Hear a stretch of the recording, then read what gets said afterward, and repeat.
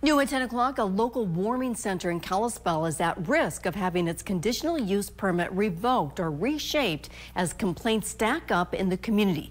People staying at the warming center and those in support of the center's mission believe what they're doing is right as it gives homeless people and those in need a safe space. NBC Montana's Dominic Vitiello is working for you to get to the bottom of the issue. We had assertions on how it was going to operate and fit into the community that the community is telling us isn't happening. Kalispell Mayor Mark Johnson addressed City Council and the public during a recent meeting about the future of the Flathead Warming Center's conditional use permit. Unlike some other shelters in the area, the warming center is classified as low barrier. And low barrier means guests don't need to be sober. There's no need to work towards sobriety or recovery, and minimal requirements to entry. By contrast, high barrier shelters are dry from all substances. They participate in community chores, work towards recovery and sobriety, while also having a curfew, programs for participation, and they meet with case managers.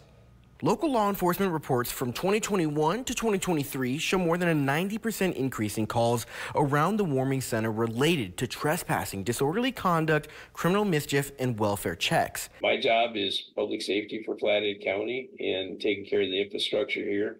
And as long as they are taking the taxpayers' money and throwing it in the trash, so to speak, I can't support having them continue to be there. I reached out to the warming center to learn more.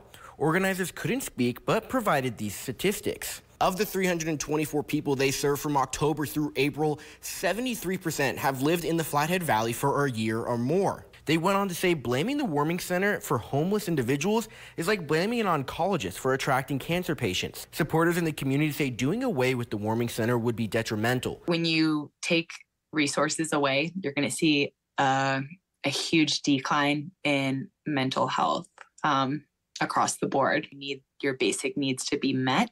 The stronger the connections in your community, the lower of mental health issues will be.